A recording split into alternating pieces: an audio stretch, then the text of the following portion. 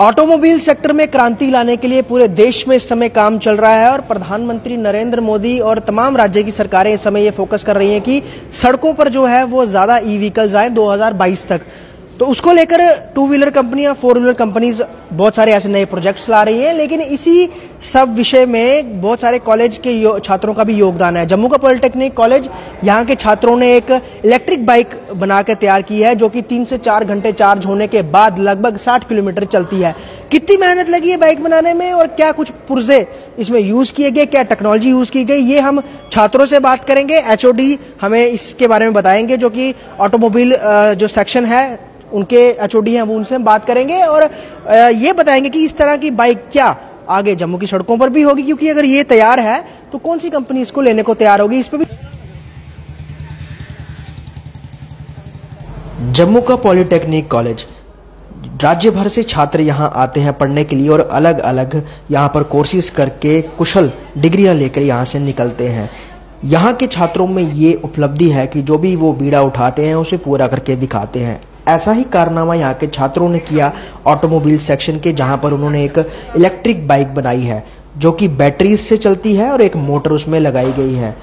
छात्रों ने इस बाइक को बनाने में काफ़ी मेहनत की है और उसमें इन्होंने अपनी दिलचस्पी दिखाकर इसे पूरा किया है। हमने भी ये जानने की कोशिश की कि किस तरह से ये बाइक चलती है और क्या इसकी परफॉर्मेंस है। चलाने पर इस बाइक की बिल्कुल आवाज़ नहीं आती है और एकदम हल्की है। हालांकि छात्र जो है अब इसका जो स्तर है वो बढ़ा रहे हैं और उनके टीचर जो हैं वो अलग अलग मोटर्स इस पे प्रयोग कर रहे हैं, अलग अलग टेक्नोलॉजी यूज कर रहे हैं और छात्रों को वो बता रहे हैं कि कैसे इसकी रेंज बढ़ाई जाए। अपनी दिलचस्पी दिखाते हुए छात्र लगे हुए हैं, जुटे हुए हैं और कोशिश कर रहे हैं कि वो इस तरह की बाइक के अलावा 4 व्हीलर कार भी बनाएं। ये गाड़ी अब बन के कंप्लीट है और जल्दी ये छात्र इसे चलाएंगे भी। प्रिंसिपल अरुण बंगोत्रा साहब वो भी यहाँ पर मौजूद हैं। सर, सबसे पहले मैं आपसे जानना चाहूँगा, छात्रों की कितनी मेहनत रहती है और एक रेवोल्यूशन लाने की तैयारी कर रही है केंद्र सरकार भी कि ई व्हीकल्स जो है वो सड़कों पर आ जाए, चाहे वो 2 व्हीलर्स हो, चाहे 4 व्हीलर्स हो, हैवी व्हीकल्स हो। तो ये छात्रों की मेहनत है जो सामने दिख रही है। कितना प्रयास लगा और कॉलेज में इसका उन्होंने कितना समय दिया, आप लोगों की कितनी मेहनत रही? जैसा आपने खुद ही कहा कि ये गवर्नमेंट ऑफ इंडिया की एक इनिशिएटिव है कि इस तरह के ऑटोमोबाइल इंडस्ट्री में इस तरह की बाइक्स, इस तरह की व्हीकल्स आने चाहिए जो इन्वायरमेंट के पॉइंट ऑफ व्यू से देखा जाए या इकोनॉमिक के पॉइंट ऑफ व्यू से देखा जाए तो हमारी सोसाइटी में जिसका बेनिफिट हो। तो इसी के मद्देनजर में हमारे ऑटोमोबाइल इंजीनियरिंग के स्टूडेंट्स हैं यहाँ पर, इन्होंने ये एक ई बाइक बनाई है। बेसिकली उन्होंने 100 सीसी बाइक लेकर उसको मॉडिफाई किया है, इंजन को रिमूव करके बैटरीज लगाई है उसमें। जैसा आपने कहा कि 1 सिटी इज बीइंग चार्ज्ड, ये 3-4 घंटे में चार्ज होकर बैटरी है 40-50 किलोमीटर तक इसकी बाइक की एवरेज आती है। तो बेसिकली ये स्टूडेंट ने एक, हमारे यहाँ पर ये सिस्टम रहता है कि जितने भी स्टूडेंट यहाँ पर आते हैं 3 ईयर का डिप्लोमा होता है, तो बच्चे को हम हैंड्स ऑन ट्रेनिंग देते हैं यहाँ पर।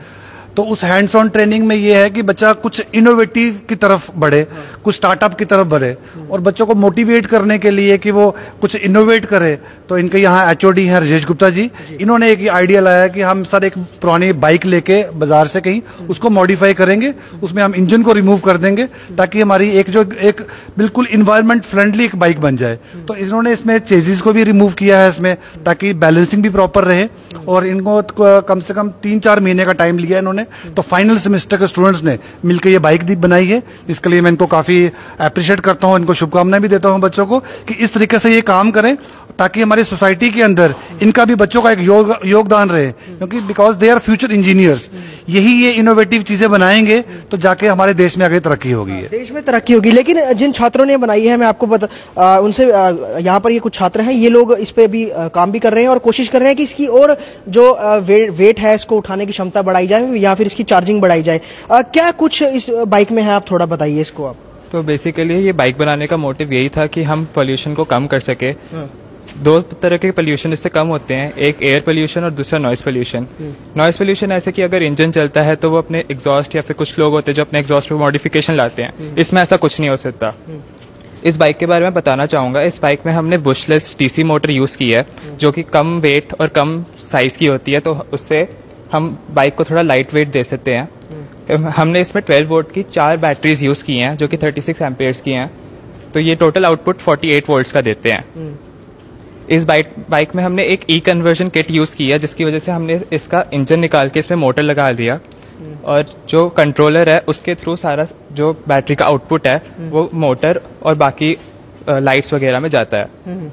तो इस तरह की मार्केट में और भी बाइक्स, अभी एक नई कंपनी है रिवॉल्ट करके, वो भी अपने निकाल रही है।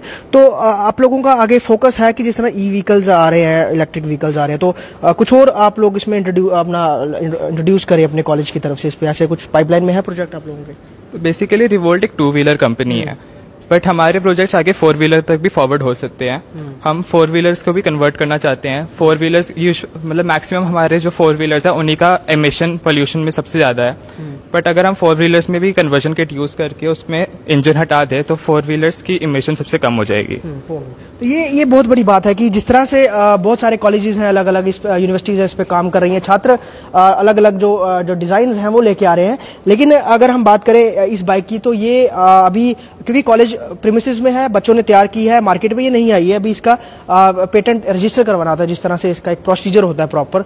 लेकिन प्रधानमंत्री का, नरेंद्र मोदी का सपना और तमाम कॉलेजेस, एजुकेशनल इंस्टीट्यूशंस हैं, वो इस पर फोकस कर रहे हैं कि वो ज़्यादा अपने बच्चों को ऑटोमोबाइल सेक्शंस में जो पढ़ रहे हैं, स्टडीज़ कर रहे हैं, उनको ज़्यादा ई व्हीकल्स की नॉलेज दी जाए, उनकी प्रॉपर ट्रेनिंग कराई जाए। उसके पर्पस में जम्मू पॉलिटेक्निक कॉलेज में ये एक बाइक तैयार हुई है और इसका पर्पस यही है कि ई व्हीकल्स को ज़्यादा लोगों में इसकी जो चर्चा है वो हो और लोग इसको यूज़ करें, ताकि जो पोल्यूशन है, जो डीजल पेट्रोल की खपत है, उसे कम की जाए और एक स्वच्छ वातावरण जो है पूरे देश में बन सके। वीडियो जर्नलिस्ट पवन शर्मा के साथ ख्वाहिश प्रोडक्ट, स्टेट टाइम्स, जम्मू।